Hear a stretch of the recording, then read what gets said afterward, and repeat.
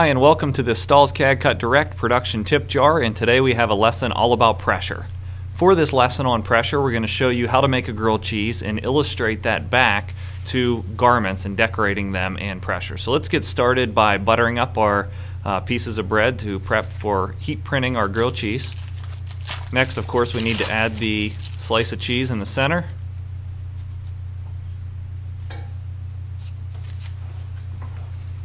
And then we'll position it on our heat press. Notice we have the quick slip pad protector loaded onto the bottom.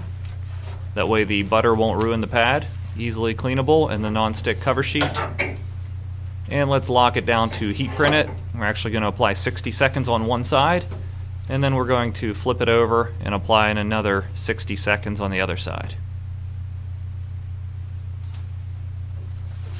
You'll notice when I position the grilled cheese onto the heat press, the crust and the main part of the bread are all laying on top of the press.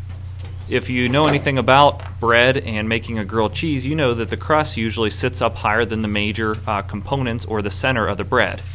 For this reason, we know that we have a nice white mark in the center of our grilled cheese, and it is not perfectly browned at all. We can illustrate this back to laying a t-shirt, a team jersey, or anything directly on top of a heat press without threading it onto the press. Basically, by doing this, you're creating uneven pressure areas, browning the seams, the sides, the zippers of the shirt that are sticking up higher than the level of your print area, and leaving the print area basically unbrowned, uncooked, unadhered to the garment.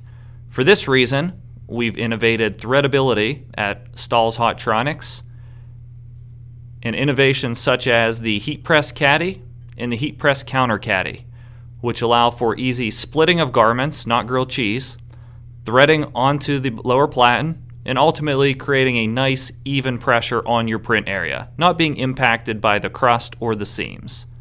This has been a lesson in heat printing by making a grilled cheese. Thanks for watching.